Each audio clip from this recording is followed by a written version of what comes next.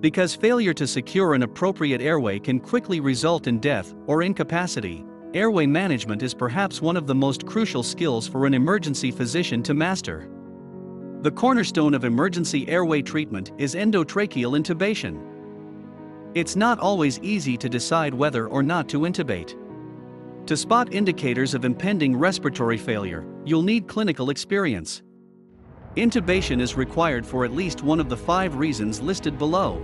In the emergency department, RSI or rapid sequence intubation is the recommended method of endotracheal tube intubation. Here are indications of intubation or rapid sequence intubation in ICU. Number 1. Failure to maintain airway patency as follows: swelling of upper airway as in anaphylaxis or infection, facial or neck trauma with oropharyngeal bleeding or hematoma, and angioedema. Number 2. Decreased consciousness and loss of airway reflexes as follows: failure to protect airway against aspiration, decreased consciousness that leads to regurgitation of vomit, secretions, or blood is one of the indication of intubation. Number 3. Failure to ventilate is as follows: end result of failure to maintain and protect the airway.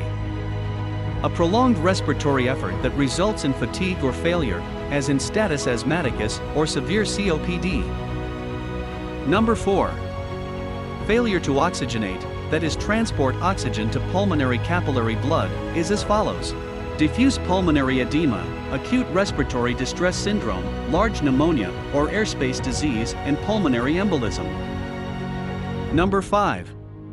Anticipated clinical course or deterioration, that the need for situation control, tests, and procedures as follows: uncooperative trauma patients with life-threatening injuries who need procedures, that is chest tube or immediate CT scanning. Stab wound to neck with expanding hematoma. Septic shock with high-minute ventilation and poor peripheral perfusion. Intracranial hemorrhage with altered mental status and need for close blood pressure control.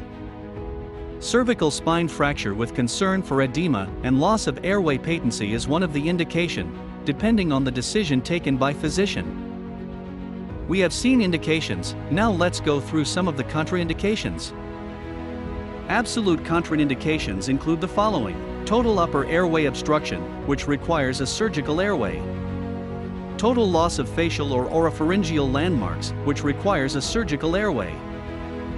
Relative contraindications include the following: anticipated difficult airway, in which endotracheal intubation may be unsuccessful, resulting in reliance on successful bag valve mask ventilation to keep an unconscious patient alive.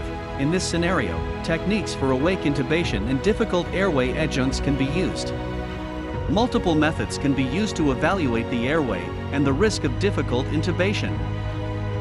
The crash airway, in which the patient is in an arrest situation, unconscious and apneic.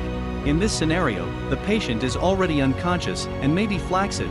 Further, no time is available for pre-oxygenation, pre-treatment, or induction and paralysis. BVM or bag valve ventilation, intubation, or both should be performed immediately without medications. Thank you for watching. In the next video we will discuss the endotracheal intubation in detail. Thank you.